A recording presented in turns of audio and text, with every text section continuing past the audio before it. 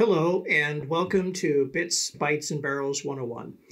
My name is Jeffrey Cann, and I'm your resident instructor and expert on the impacts of digital technology on the oil and gas industry. This course is designed to help you, the oil and gas industry professional, the digital professional, the supplier, or the regulator, or the financier, prepare for the coming disruption to the oil and gas industry caused by digital innovations.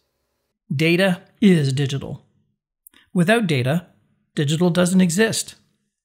Data is what gives digital its meaning and its purpose, and its importance is shown as this big layer in the center of the framework.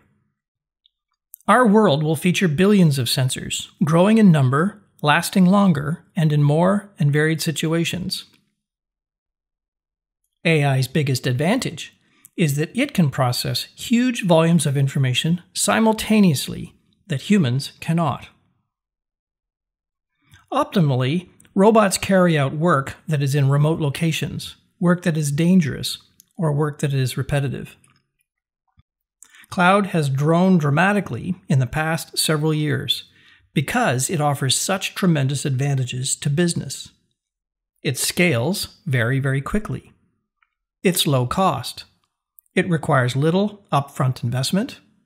It removes assets off the corporate balance sheet, freeing up capital for other, more meaningful assets, and provides almost unlimited bandwidth to do calculations, carry out modeling, and house enormous quantities of data.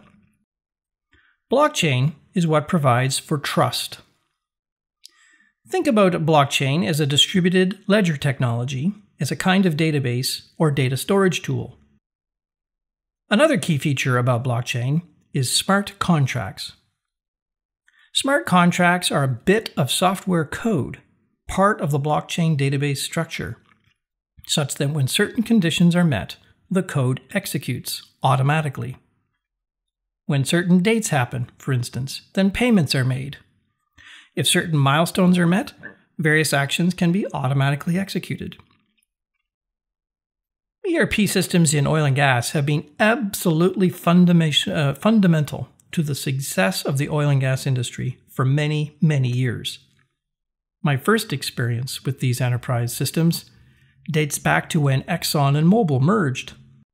Agile is how digital gets done.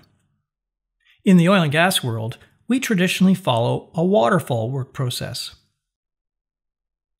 The last element in the digital framework, though, is at the very, very top, and it is people and change management. I like to remind oil and gas executives when I talk to them about digital, is that digital is really all about people. Shell began to fly aerial unmanned vehicles, or drones, over the gas fields to inspect the wells from the air. The drones were able to inspect 150 wells per trip, rather than just 10 wells for the on-the-ground operator.